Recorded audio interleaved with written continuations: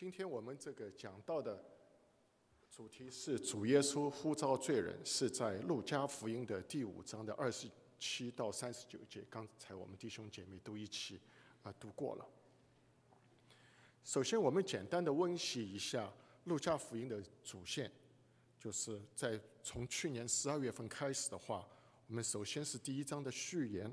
然后呢是耶稣降世、天使报信、施洗约翰的出生，以及耶稣的降生与童年。今年开始的话，我们又接下来是讲了耶稣公开传道前的准备，是在第3章，然后第3章、第4章都是关于耶稣的家谱、他的受洗，然后他受试探。接下来是徐牧师跟我们在讲第4章的话，是耶稣在加利利接起4周他的传道的侍奉，然后是在拿撒勒、在加百农有圣灵的带领的能力、教导、事工以及神迹。前2个礼拜，冯牧师又跟我们讲了呼召门徒是有4个门徒耶稣呼召的，他们是彼得、安德烈、西比泰的儿子雅各以及约翰。那我们今天继续是讲第5章的27到39节，是讲利未他被神呼召。下个礼拜冯牧师会继续讲耶稣召12个门徒。在犹太，接下来的话，我们是在第9章到19章，我们会讲耶稣在犹太和比利亚的传道，以及耶稣在世最后的1个礼拜在耶路撒冷所发生的事。所以这是一个非常简单的温习，是关于路加福音。那我们今天的经文主要是有3个部分。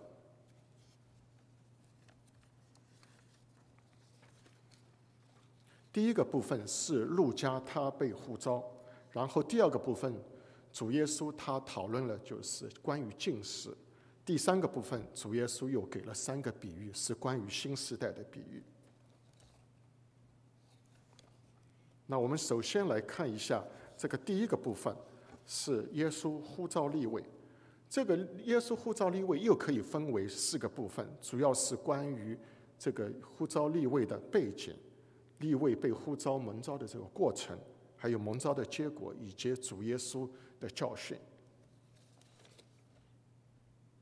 我们来看一下这个背景，这个背景是发生在加百农，地点是在加百农。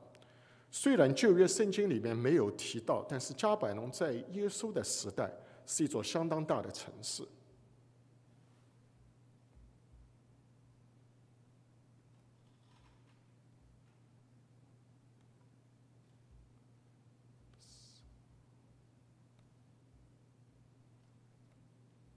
你们看这个红点，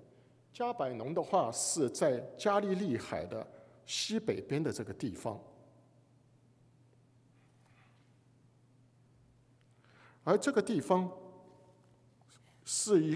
当初是一个繁忙的交易的中心，也是一个海边的渔村。现在这个图上面的话，是在新约里面的话是马里斯古道。记得我们教会的旧约的让全世界都知道，其中的一个录影带就是介绍他们去这个现在考古在这个马里斯古道。那马里斯古道的话，它是把从北边的叙利亚一直经过这边的加利利海，就是加百农在这边，然后一直往南去到埃及以及到犹大地，所以这是一个交通的要道。因为它是交通要道，所以在新约的时代，罗马在那边是有军队驻扎。这是在路加福音的第7章，我们以后会讲到，以及在马太福音的8章到第5到8节的话都会谈到。我们现在继续来看一下利未到底是谁。根据马太福音的第9章的第9节，以及马可福音的第2章的14节，马太和利未，也就是亚拉非的儿子，其实是同一个人。在国际版的新国际版的研读本，他的解释是这样的：他的父母为他起的名字是利未，而马太的话，这个名字其实是有一些意思的。他的意思是说主的赏赐，也是他做主耶稣的使徒的时候的名字。他当时的职业是一个税吏。当时罗马政府向犹太人征收各种各样的税，那其中有人头税、土地税以及通行税，这3种税基本上。耶稣时代，犹太人的国家被罗马帝国的刀剑征服，大概已经有100年的时间。那他们这个国家和其他的国家一样，在罗马帝国的统治下的话，是必须要向他们付税的。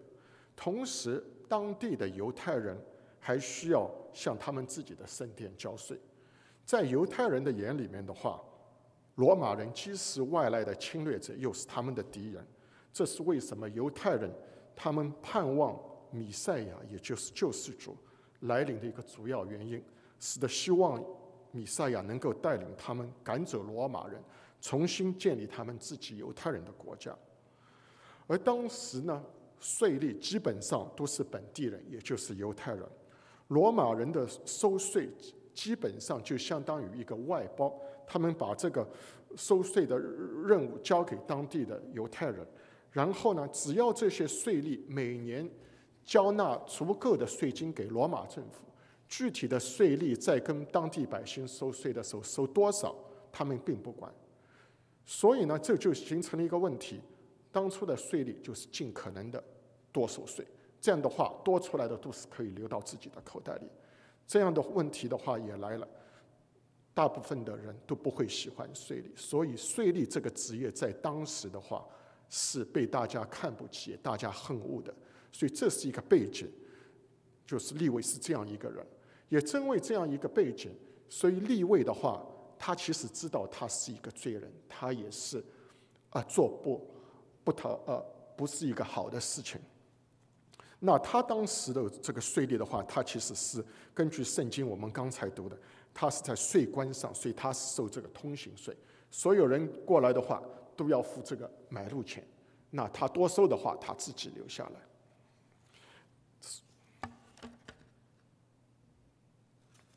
我们接下来看第2个部分，就是利未他被主耶稣蒙召。根据经文这个27节，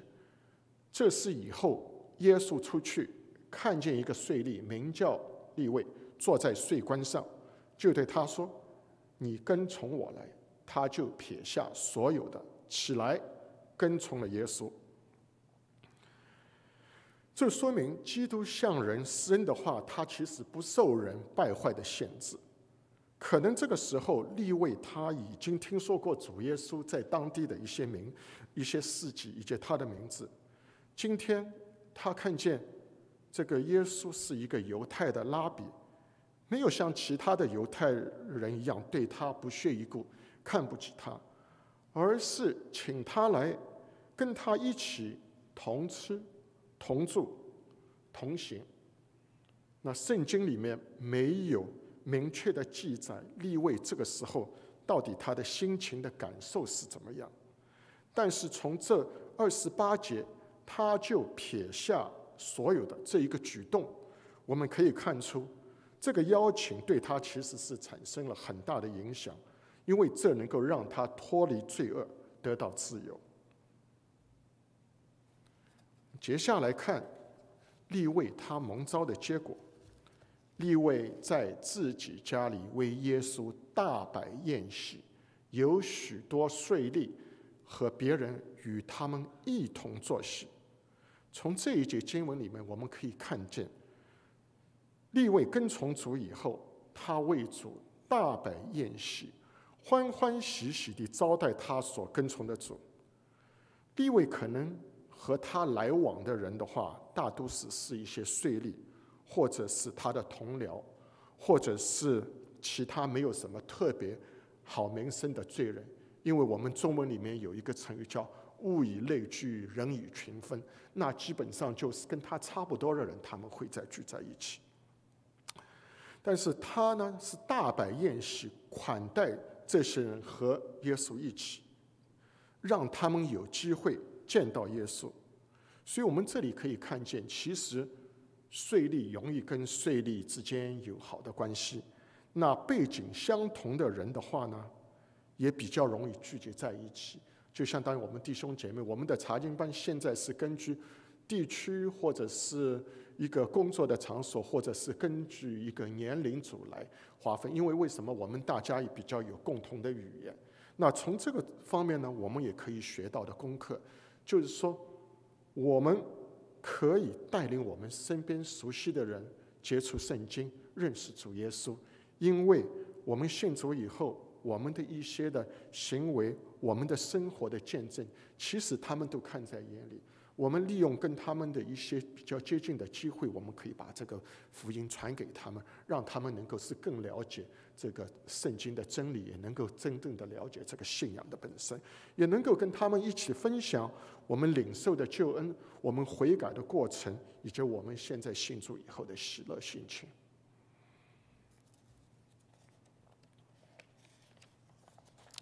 我们第4个部分，我们再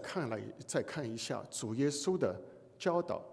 主耶稣召罪人悔改，在30到32节。法利赛人和文士就向耶稣的门徒发怨言说：“你们为什么和税吏并罪人一同吃喝呢？”耶稣对他们说：“无病的人用不着医生，有病的人才用得着。我来，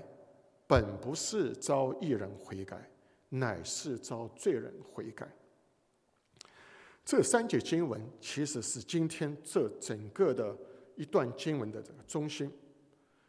当耶稣基督这个样子被众人拥戴的人，到利未家来跟这么多的税吏或者是罪人一起坐席吃饭，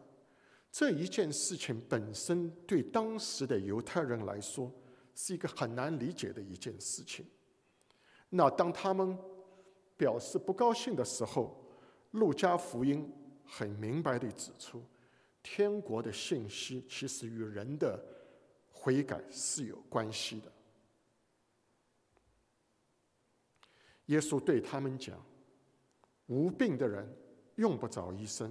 有病的人才用得着。”这里不是说法利赛人是没有病的人，而是说他们不认为自己有病。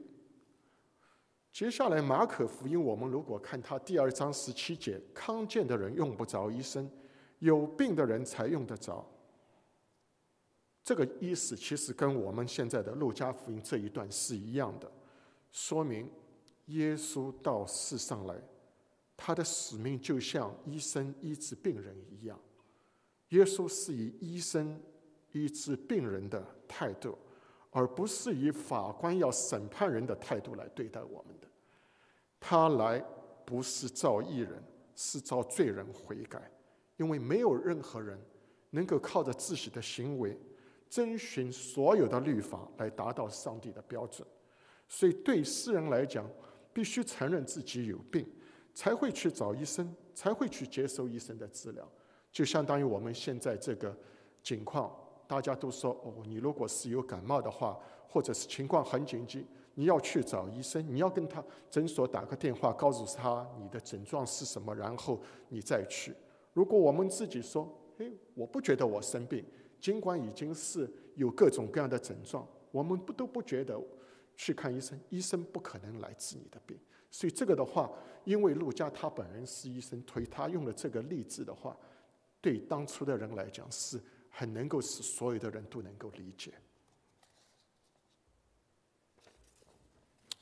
我们继续看主耶稣为什么要呼召利未。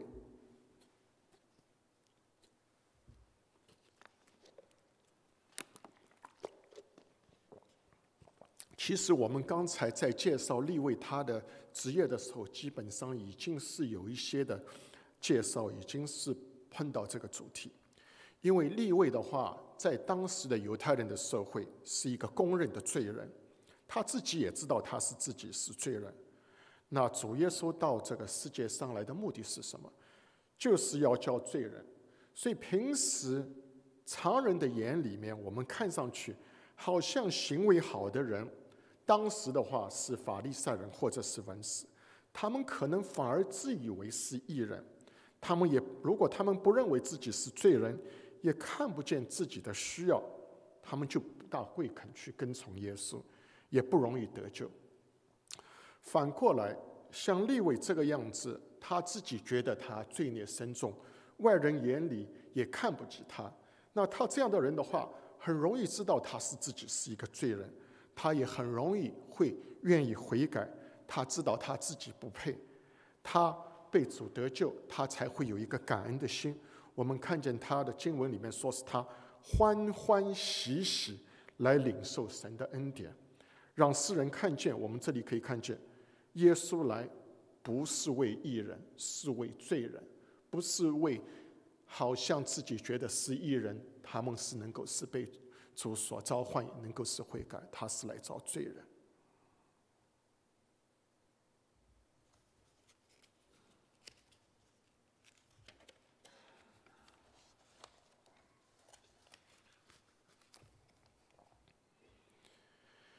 那从这几节的经文的话，也把这个耶稣蒙召这个过程，我们可以稍微做一个很小的小结，那就是第一，主耶稣是我们的医生，他要使我们的生命恢复正常，这个生命是我们属灵上面的生命。第二个，我们作为病人，我们必须要承认自己有病，我们才能接受医生的帮助。每个人都是罪人，但是问题是并不是每个人都知道自己是罪人，自以为健康或者是义人，我们就不会去寻求治疗。反过来，这个样子的话，我们也就得不到耶稣的救恩。所以罪人必须承认自己有罪，才能接受主耶稣的救恩。到主面前来，就是我们知道我们自己有病，我们也是罪人，我们也有这样的需要。第三点，在神的眼中，外表虔诚、内心自以为是的人，其实他们跟税吏和罪人是没有区别。我们知道，很多情况下，人家说知人知面不知心，很多情况下都是一个外表的东西，很容易被人家看见。所以，仅仅一个人，他表面虔诚，但是心里面自以为我不是罪人，我比人家好，我比某某某更好一点。这样子的话，我们要警惕了，我是不是其实是跟圣经里面的教导并不完全的符合。第四点，神救人的方法是先叫律法来，使人知道自己是个病人，或者说也就是罪人，然后叫恩典来，也就是医生，在这里就是主耶稣基督，使人得医治。所以事实上，就像罗马书的3章10节上所说的，这世上没有义人，连一个也没有。所以这个情况下就是说，不管外表怎么样，如果我们心里面不觉得自己是罪人，其实根据这个圣经，我们已经是罪人，我们已经是需要悔改。所以我们如果自己自以为义，我们就会失去得到主耶稣恩典的机会。那神阻挡骄傲的人，反而赐恩给谦卑的人，就像彼得前书5章5节里面所写的。在这里，神拣选人的标准不是地位，不是金钱，也不是能力等等这样外在的表现，是看我们一个人的内心。所以我们一定不能够是自以为义，我们要彻底的悔改。因为正是因为神的怜悯，我们这些和利未一样的罪人，我们才能够是被得救。所以弟兄姐妹，我们特别要警惕。有时候我们可以问一下，是不是我们内心有没有什么念头，觉得我自己各方面都已经做得蛮好了，我们已经是一个义人了。所以这个时候的话，我们要警惕，我们要思想一下，我们要再次回到神的话语上来。我相信我们每一个弟兄姐妹在信主的时候，我们都已经在众人面前认罪悔改，但是有时候的话，我们是要经常的思想，我心里面是不是真正的是这样想，还是我是做一个得救的见证的时候说，我是罪人，我今天得救。我们是不需要跟人家讲，也不需要给人家听见，我们自己要思想，我们是不是心里面真正的觉得我也是一个罪人，在罪性上面我并不比其他的人更好一点。这样的话，我们才能够有一个警醒的心，我们能够才是会想到神的救恩在我们身上是有最大的效果，使我们得救。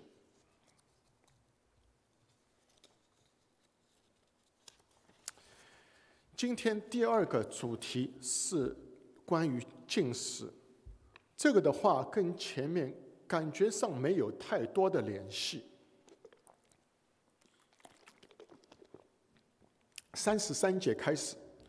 他们说耶稣的门徒屡次禁食祈祷，法利赛人的门徒也是这样，唯独你的门徒又吃又喝。耶稣对他们说，新郎和陪伴之人同在的时候，岂能叫陪伴之人禁食呢？但日子将到，新郎要离开他们，那日他们就要禁食了。首先我们来看一下犹太人为什么他要禁食，其实是我们可以等一下从3个方面来详细的看一下。首先，犹太人要禁食是因为他遵行律法；第二个，因为他们要表达忧伤；第三个是他们要表示虔诚。那主耶稣对禁食的看法或者是态度是，主耶稣并不反对禁食，就像我们刚才读的35节说，门徒将来会禁食。第二点最重要的，主耶稣反对人为了炫耀自己而教条式地禁食。那主耶稣其实他自己也是禁食的，但是他反对为了禁食而禁食，做出来给人家看，为了一个教条。那我们来详细的看一下圣经上的关于犹太人为什么要禁食的出处。那摩西律法里面的话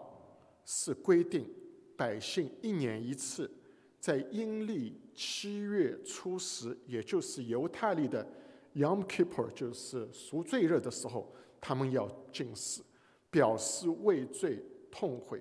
这个时间在我们公历日历上大概是在10月份左右的时间。犹太人的历基本上跟我们的农历阴历是比较像一点。那利未记的16章、23章、民数记的29章里面都会有提到。那在利未记的16章里面，他是这样讲的：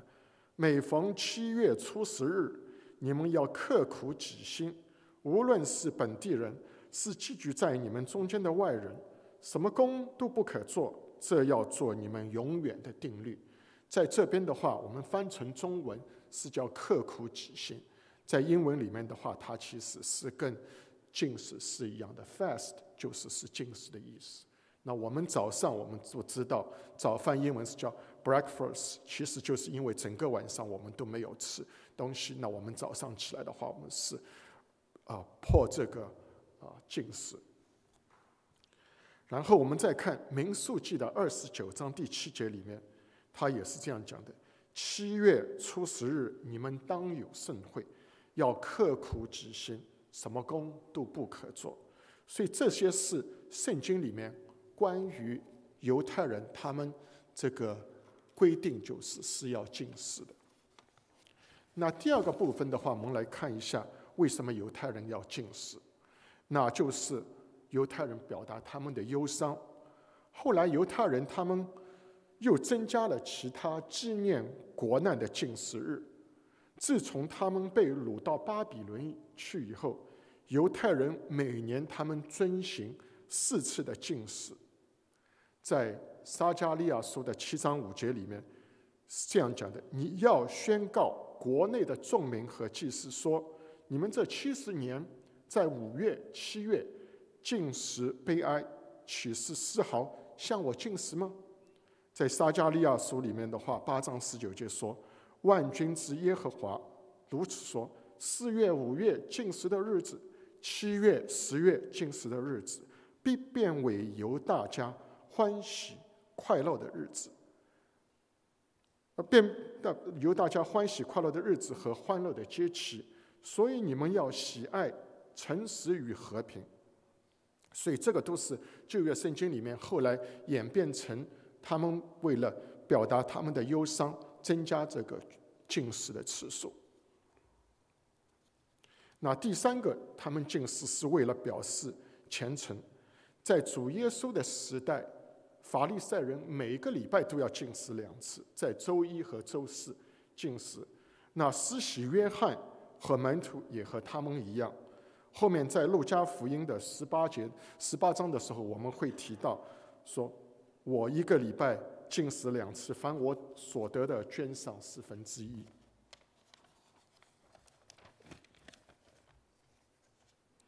我们再来看一下主耶稣对禁食的态度。主耶稣他并不反对禁食，他说门徒将来会禁食，这是在我们今天的路加福音的5章35节上面是这样讲的。主耶稣把他的门徒比喻为新郎的客人，那陪伴新郎是一个欢庆的时刻，是不大适合于禁食的，因为犹太人的婚礼其实是一个特别的欢庆的场合，与婚礼有关的庆祝活动有时候会持续1个礼拜的时间。那在这样的庆典中来禁食的话，是很难想象的。所以路加福音里面35节的话，主耶稣说，主耶稣就是新郎，他死的时候便离开他们，那时禁食就顺理成章了。所以主耶稣其实是反对人为的为了炫耀自己而教条式地去禁食。那马太福音和以赛亚书，马太福音的第6章我们列在这里，以赛亚书的58章我们也列在这里。我们可以看见，其实为了禁食而去禁食这样一个现象，在那个时候其实是存在的。所以主耶稣的话是说，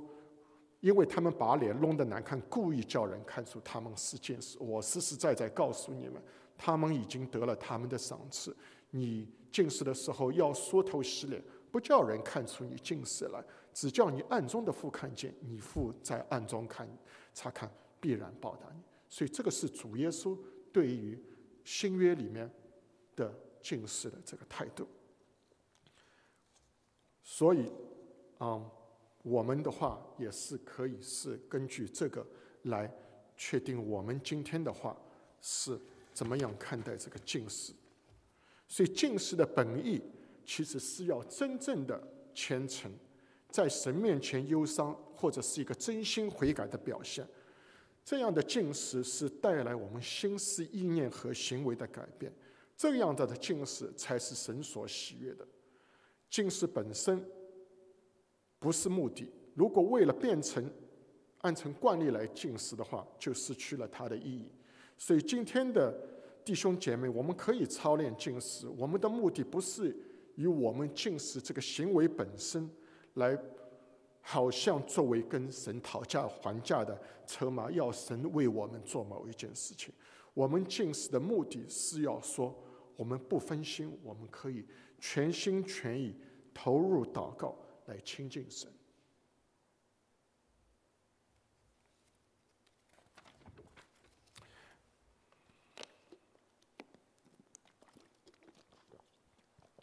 最后一部分，我们今天分享的经文是关于新旧的比喻。36节开始，耶稣又设一个比喻，对他们说：没有人把新衣服撕下一块来铺在旧衣服上，若是这样，就把新的撕破了，并且所撕下来的那块新的和旧的也不相称。也没有人把新酒装在旧皮袋里，若是这样，新酒必将皮袋裂开，酒便漏出来，皮袋也就坏了。但新酒必须装在新皮袋里。没有人喝了陈酒又想喝新的，他总说陈的好。这几段经文的话，我们大致看一下，会觉得没有什么内容吗？好像我们大家都已经是知道的。其实我们仔细来看一下，再根据联系他们当初的一些生活上的习惯，我们可以学到不少东西。在这3节经文里面，新衣服和新酒其实是指主耶稣基督的教导和当时的犹太人靠行摩西律法称义的这个老的信仰是不合的。旧皮带是希伯来人非常熟悉的一个比喻，当时的人们是把动物的皮做成皮带，用来保管各种液体，就像这个图上所描述的一样。那至今在巴勒斯坦的地方，或者欧洲，或者南美洲，仍然有使用这样的皮带。那旧的皮带一般来说是比较干硬的，也没有弹性的。那个时候如果放入还没有发酵的新酒的话，在发酵的过程中会产生一种二氧化碳的气体，对这个皮带产生压力。那旧皮带它干硬，没有这个弹性，就没有办法承受这个压力，就会没有办法撑开而破裂。这样的话就裂出来了。而新布与旧衣服呢，是指旧的衣服已经它的这个纤维都已经老化，一拉就破掉了。而新的衣服呢是很坚硬的，一收水它要收缩，你把这两个缝起来的话，这个旧的破掉的地方其实还会再破掉。所以这样子的话，这个比喻的话是说这两样东西，新的跟旧的其实是不相容的。那第三个比喻，它的观点和第二的观点其实是有一点不一样的。那就是说，没有人喝了陈酒以后还会再喜欢喝还没有发酵好的新酒。那犹太人他们其实不愿意放弃犹太教的老的方式、条例、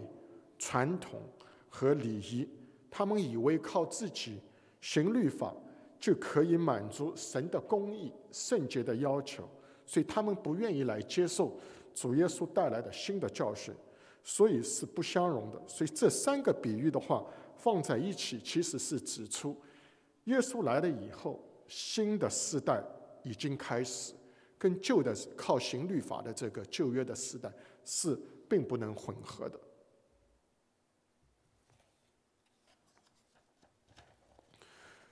我们还可以看一段经文，其实是弟兄姐妹都很熟悉的，关于少年官的这个例子。良善的父子，我该做什么事才可以承受永生？耶稣对他说：你为什么称我是良善的？除了神一位以外，再没有良善的。诫命你是晓得的，不可奸淫，不可杀人，不可偷盗，不可作假见证，当孝敬父母。那人说：这一切我从小都遵守了。耶稣见了就说：你还缺少一件，要变卖你一切所有的，分给穷人，就必有财宝在天上。你还要来跟从我。他听见这话就生忧愁，因为他很富足。耶稣看见他就说：有钱财的人进神的国是何等的难呐！骆驼穿过针的眼，比财主进神的国还容易呢。听见的人说：这样谁能得救呢？耶稣说：在人所不能的事，在神却能。我们看这里，少年官他虽然富有，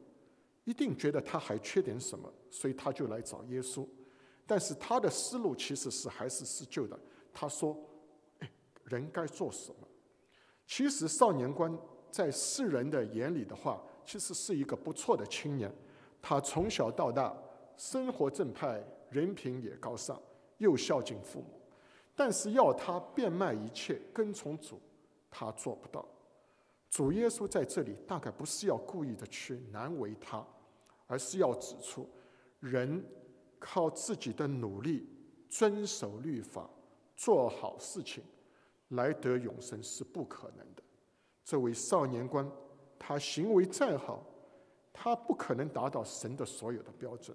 那我们世人眼里其实道德水准高的人比少年官的话，不是说他们不对，行为好是需要的，但是以为行为好就可以得到所有的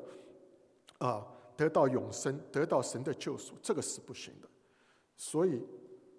我们好的行为、好的标准我们是要的，但是更重要的是我们不能自以为意，不能觉得我自己已经做得蛮好的。有时候我们跟朋友们分享的时候，你会还没有信主的会说：我相信其实信不信无所谓，只要行为好有什么不可？你看某某某行为好，好像比某一个信主的还更好一点，这个其实是一个错误的认定，我们特别的要小心。行为好是很好的，但是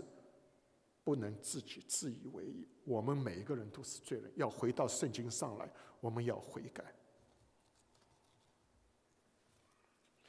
所以马太福音的4章17节讲得很清楚，天国近了，你们应当悔改。这个的话对耶稣时代是有，其他的人我们看圣经我们都明白，今天也是一样，对我们每一个人也是需要时时刻刻的警醒。我们接下来做一个今天的反思，基本上跟弟兄姐妹一起分享有3个要点。主来呼召一批人，是来跟随他，要建立天国。那怎么样成为这一群天国的子民？首先我们必须承认自己是罪人，觉得自己不配，我们愿意悔改，我们愿意接受耶稣的救恩。那彼得看见神迹，他俯伏在耶稣的膝前说：主啊，离开我，我是个罪人。利未这样的人被社会贴上罪人的标签，看上去好像跟上帝的国无关无分的人，但是他认罪悔改，神的爱，神的大能就临到他的身上，利未就成为主的12个门徒的之一。那我们今天的经文和我们各位有什么关系呢？基督的信仰不是使我们去把人分成好人或者坏人，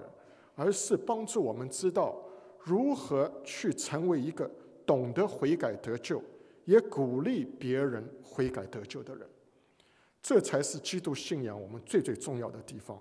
只有知道认罪悔改，才会发现神在耶稣基督里他拯救的大爱，也只有认罪的人才会知道自己的软弱，我们的有限，我们需要主的救恩。我们第一个鼓励，特别的鼓励今天来教会敬拜，跟我们一起敬拜还没有信主的朋友，求神开我们的眼睛，看见我们自己的软弱和我们自己的不足，看清我们自己在神面前我们罪人的位置，我们需要主耶稣的恩典和救赎。我们现今的时代，每天新闻媒体都有不好的消息，现在世界各地都在有这个疫情，我们没有人知道或者肯定我们自己在这个世界上到底还有多少的时间，所以我们一定要抓紧时间，把握住认罪悔改得救的机会。第二点是我们已经信主的弟兄姐妹，一定要心里面的话时时的细想，我们有没有觉得我们自己的人品已经很不错了？我们有没有比人家还好一点？如果有这样的想法的话，我们要再次的回到圣经上来。主耶稣说过，这世上一个义人也没有。那我们当然是这世界上的人，所以不要觉得我们自己是义人。我们最后，我们鼓励已经信主的弟兄姐妹，我们的信仰是活的。我们不但要信主，我们还要像利未一样欢欢喜喜的跟随他，服侍他。神的选召是宝贵的，让我们不要轻看神的呼召和服从和跟从服侍主的机会。我们在查经班，我们在各个小组，我们在教会的各个团契，有很多可以被主所用的机会。我们现在教会又是1年1度要推选明年的选举长职的人选，我们也感谢主，过去那么多年，我们教会一直是有弟兄姐妹也愿意欢欢喜喜的在神面前我们有好的服侍。有时候我们也会有软弱的时候，我们的回应可能是我的时间不够，或者是我和其他的弟兄姐妹相比我还有更好的更合适的人，或者是我对圣经还不是很熟悉，我还需要再学习，这样等等。那求神赐下智慧，让我们可以辨别什么是暂时的，什么是永远的，什么是值得我们一生摆上的。所以也求主能够使圣灵与我们同在。